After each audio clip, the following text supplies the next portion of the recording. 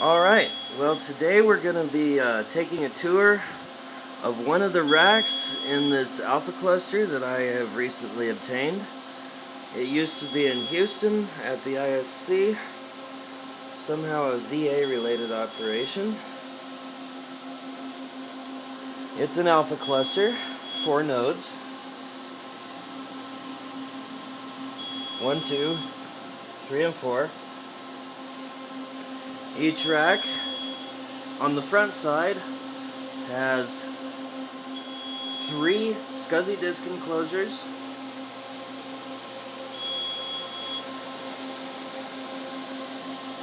a tape drive, 2 CPUs. One of the racks has a UPS. Today we'll be focusing on Alpha Cabinet A. Nice little digital logo there. I would take the full tour of A and B, but I don't have enough power in this room to turn them both on without tripping a circuit breaker. So today we'll just focus on A. So in this top 4U setup here, we got a SCSI rack, a bunch of RZ26 and RZ28 SCSI drives. Kind of small, but nice. More of them. Tape drive, TZ867. This is a magazine type tape jukebox, so real useful for unattended backups and the such like. It's a SCSI device, can do multiple tapes, changes them in and out as needed, either manually or under system control. More storage. The CPUs, they are DEC 2000 AXP systems from Digital, obviously pre-98. They've got the old caddy style CD-ROM drives, 2.8 meg floppy drives, don't see those too much anymore. Here we have a couple of UPSs. They're complaining because the batteries are no good. Not too surprising considering this system had not been powered on since about 2002, until I got it here. Now over on the left side of the rack, we have an LA75 printer, dot matrix, 9-pin, pretty rugged and reliable, and a VT510 terminal, kind of like a VT320 on steroids, I suppose. The back of the racks with the ventilation holes. Now, I'll open up the rack. Here we have more disc. More disc. Back of that massive tape drive. More disc.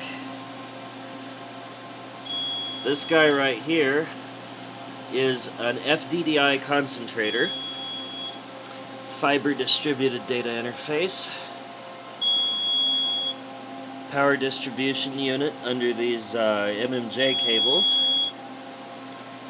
Back of the CPUs, can't see them too well, but they're connected with ThinNet for Ethernet connectivity, and there's 3 SCSI cables coming out of 3 host adapters in each system. We'll move this lamp here.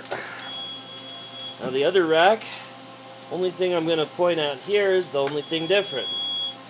It's this unit here, some kind of ThinNet based, I don't know, can't really be a concentrator, but it's something. We'll find that out eventually. Part number DMPR-AA.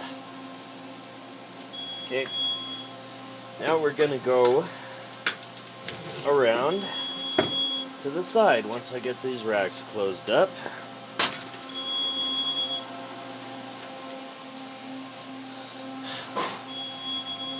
And now we'll power on these systems. For some reason, 7A1 won't come up without 7A2 being on.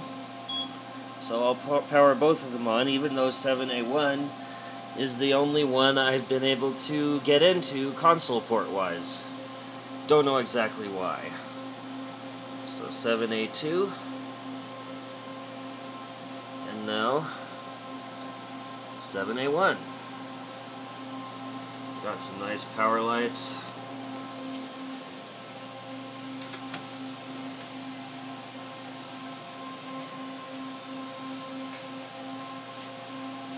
Turn on the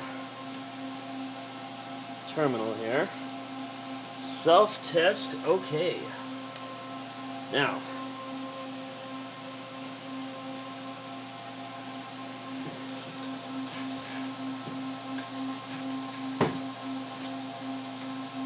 just waiting for it to come up. Here we go. Self-test. The SRM is digital's firmware for alphas when you're running VMS. If you choose to run Windows NT on one of these alphas, you have to run the ARC console, ARC.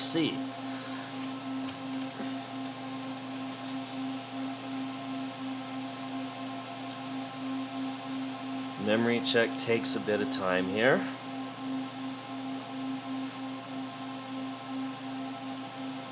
So we can see we've got CPU, memory, I think that's NVRAM, not quite sure, some other stuff, 3 SCSI host adapters, and the FDDI network connection. Now, in the next video, we'll show the boot up of the system into OpenVMS and some of the applications installed on that system. Alright.